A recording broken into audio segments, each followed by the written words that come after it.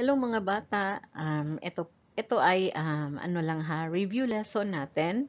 Okay? Bago natin itatackle ang division of decimals. So, we are going to talk now about long division. So, ano ba yung long division? Alright?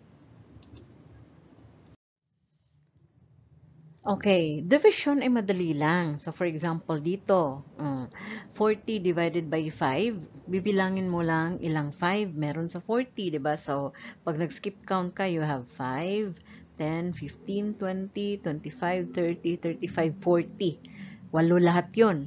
So, 40 divided by 5 is just 8. Okay? So, lalo na kapag ang division ay one digit lang by one digit, ay mas lalong mas madali, di ba? So, yung sunod nating example is 24 divided by 6. Again, bibilang ka lang kung ilang 6 meron ba sa 24. So, bibilangin mo, you have 6, 12, 18, 24. So, pag binilang mo na, malalaman mo yung sagot. So, 24 divided by 6 is just 4 kasi may apat lang, di ba? Now, another example is 100 divided by 2. No, kahit hindi ka mag-skip count dyan, hahatiin mo lang yung 100. Di ba? Kung may pera ka, hatiin mo yung 100. Di ba? 2.50 lang yon, di ba? So, 100 divided by 2 is just 50. Tama, di ba? So, itong tatlong examples na ito, madali lang. These are examples of division equation and madali mo lang masagutan. Kaya lang, okay, mayroong mga division sentences na mahirap sagutan, hindi pwedeng diretso lang ang sagot. Katulad nito. Right? So, you have there 4,216 divided by 4. So, hindi mo siya pwedeng malaman kaagad ang sagot. Mas maganda kung gawin mo ito through long division. So, ito na ngayon ang example na pwede natin gawin for long division. Alright? So, ano ba yung long division? Okay. Merong mga steps para gawin ang long division and napakadali lang. Dapat nyo lang maalala kung sino-sino ang mga members in the family.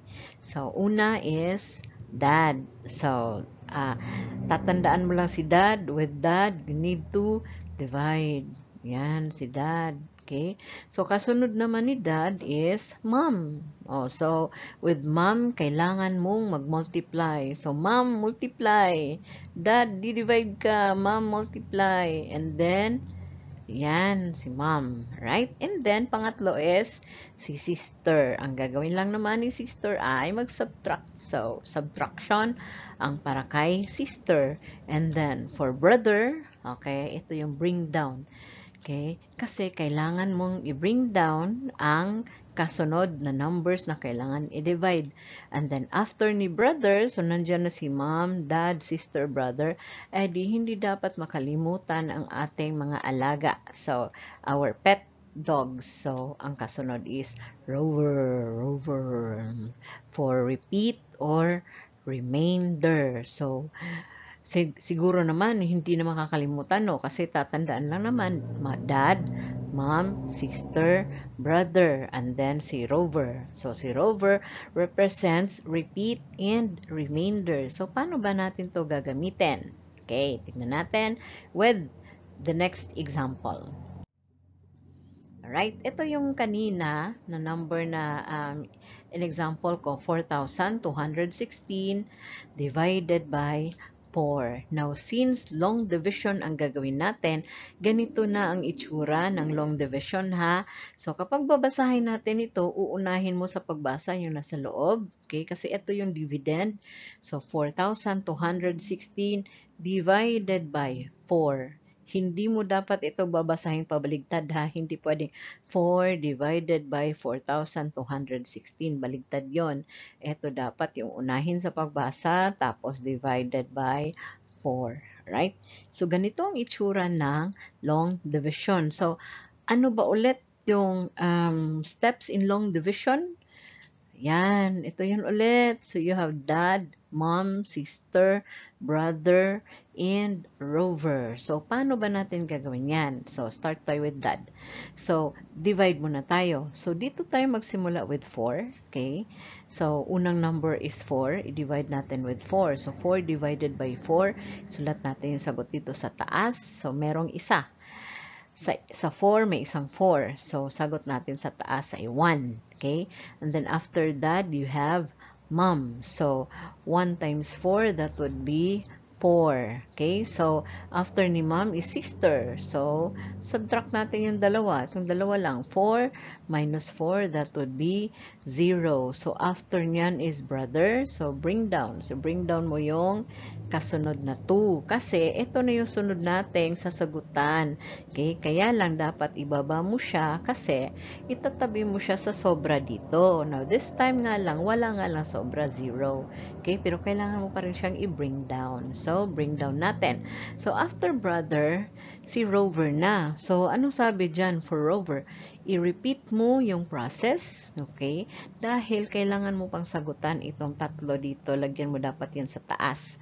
So, as long as meron pang natira dito, dapat ulit-ulitin mo ang process.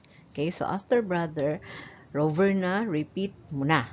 So, since tapos na tayo with brother, so Rover na, repeat. So, ito, uulitin natin, balik tayo with dad. So, 2 divided by 4, kulang. So, since kulang, okay, hindi pwedeng dumiretso ka sa 1, dapat sasagutan mo muna yan dito kasi binaba mo na yung 2 eh. So, 2 divided by 4, may sagot ka dapat dito na 0 kasi kulang, di ba? And then, after ni dad, si mom naman, dahil may sagot ka na dito, i-times mo na yan dito. So, 0 times 4, sagot mo dito is 0. And then, after ng multiplication, si sister na. So, 2 minus 0, di 2 lang din, di ba? And then, brother, bring down natin yung 1 na kasunod. And then, Rover, repeat the process, balik tayo with dad. So, 21 divided by 4, ilang 4 meron sa 21? Di ba 5? Di ba? Kasi apat na 5 ay 20. So, apat na 5 ay 20. So, 5 ay 20. So, pareho lang yun. Okay? So, 21 divided by 4, sagot mo dito ay 5. Okay? And then, sunod naman is, dahil tapos na tayo sa divide, multiply na tayo. So, 5 times 4, that would be 20. And then, minus na tayo. 21 minus 20 is 1. And then, sunod sa minus is bring down. So, 16 na ito. And then, repeat the process. 16 divided by 4, that is 4. And then, after ng division, mom na tayo, multiply. 4 times 4, you have 16. Then, after mom is sister. 16 minus 16, that would be 0. And then, supposed to be, sunod natin si brother. Kaya lang, wala na. Tapos na, di ba? Kasi tapos na yung 6, na-bring down na natin yan. So, dahil wala nang number dito, eto na yung huli nating sagot dito. Okay? So, 0 na itong sa baba natin. So, yung sagot natin with 4,216 divided by 4 is 1,054. Ito na yung sagot natin. Alright? So, let's have another example. Okay, this time it's 1,115 divided by 3. Okay, so tandaan ulit ang ating steps. So, dad, mom, sister, brother, and Rover. So, start tayo with 1. 1 divided by 3, hindi pwede, kulang, di ba? So, since wala ito, diretso tayo sa 11. So, 11 divided by 3, ilang 3 meron dun? Di ba, 3? So, lagay natin yung sagot sa taas dito. Kasi kasama na siya dito eh. Dalawa na to eh. Kaya dito sa taas. Okay? Taas ng kasunod nito. Okay. Or kapantay nito. Taas nito. So, 3 times 3, that is now for mom. 3 times 3, you have 9. So, dito yung sagot. And then, after multiplication, subtract na tayo. Sister. So, 11 minus 9, that is 2. After subtraction, brother na tayo, bring down natin yung kasunod. So, bring down 1. And then, sunod naman is repeat the process rover. So, balik tayo with that. So, divide natin ulit to.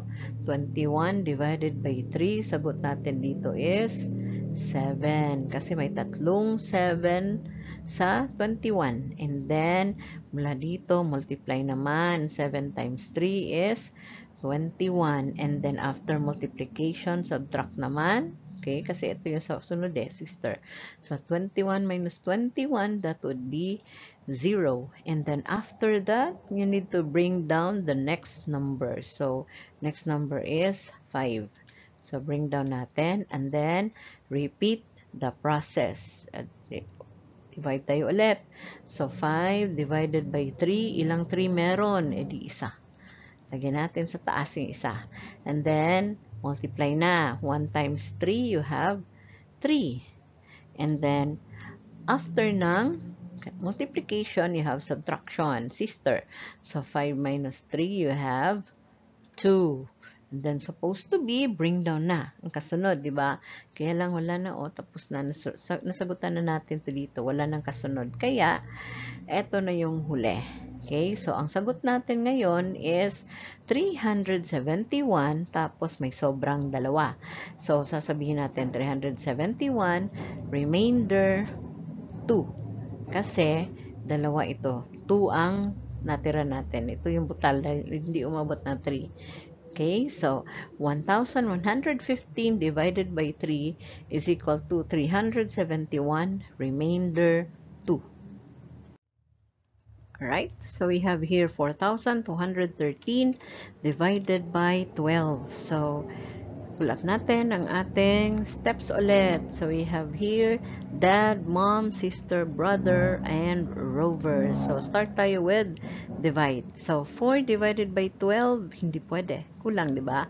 So, dapat isama natin yung 2. So, 42 divided by 12, that would be 3. Kasi okay, tatlong 12 ay 36 hindi pwedeng 4 kulang to So, sagot natin dapat dito is 3. So, after ng divide, you have multiply. So, 3 divided by 3 times 12, that would be 36. So, 42 minus 36 na tayo. This will be 6. After that, bring down the next number. Okay, so, bring down natin yung 1. Okay, so, after mag-bring down, we need to repeat the process. So, balik tayo with dad. So, 61 divided by 12 ay merong 5.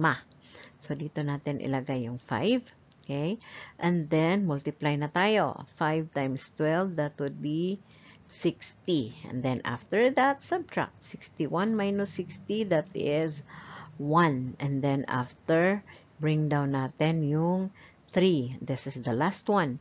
So, after bring down, repeat mo na yung process. Okay? Kasi kailangan mong sagutan ito. Dapat may sagot ka dito So, 13 divided by 12, that would be 1. Okay? And then, after that, multiply. 1 times 12, that is 12. And then, after na multiply, subtract na. So, 13 minus 12, that is 1. And then, supposed to be, sunod natin yung brother, di ba? Bring down. Kaya lang, kung titignan mo dito, wala ka nang pwedeng i-bring down. Meron na sagot dito lahat. Maliban lang dito kasi 0 to di ba? So, since okay na, may sagot na dyan lahat, ito na yung last sa process natin. So, yung sagot natin ay merong sobrang isa. So, 4,213 divided by 12 is just 351. And then, remainder 1. Dahil dito sa sobra nating isa, okay, na hindi umabot ng 12. Alright? Right, another one. We have now 10,252 divided by 11. So, again, steps natin ay dad, mom, sister, brother, and rover. Okay, so, start tayo with 10 or 1. So, hindi pwede, di ba? Di 10, hindi pa rin pwede, kulang pa rin. So, diretso tayo sa 102. Okay? So, kapag ganun, hindi pwede ang una, sa pangalawa ka na. So, kung hindi pa rin pwede hanggang sa pangalawa, dumiretso ka na sa pangatlo. Ibig sabihin lang nun, 0-0 tong harap. Hindi mo naman lalagyan ng 0-0 dyan Diretso ka na sa sunod na number. Okay, so 102 divided by 11. Ilan bang 11 meron dyan?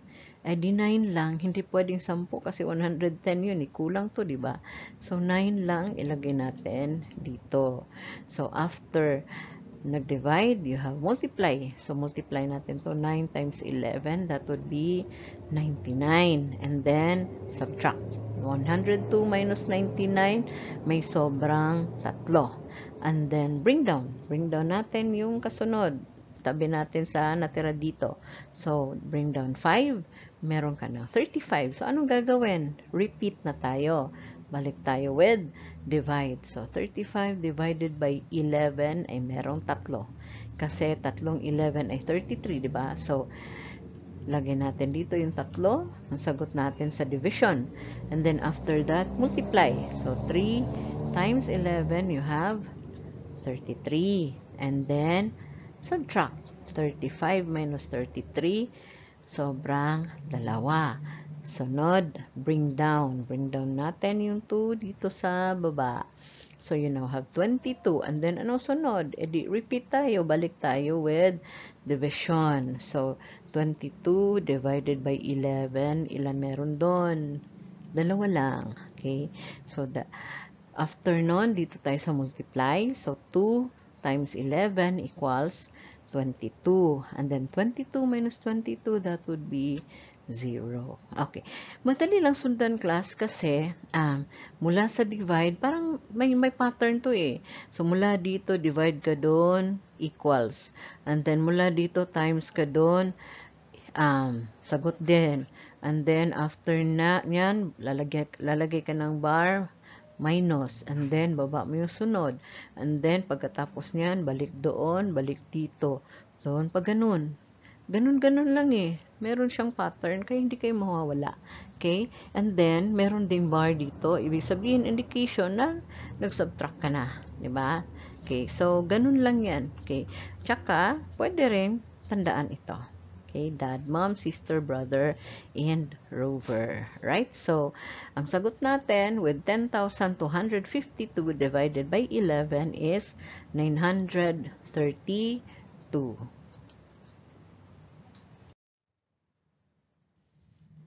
Alright, so practice exercise na. Okay, sana naintindihan. Okay, so if ever you're going to practice with this one, i-post nyo na lang sa mga times na hindi pa kayo tapos. Okay?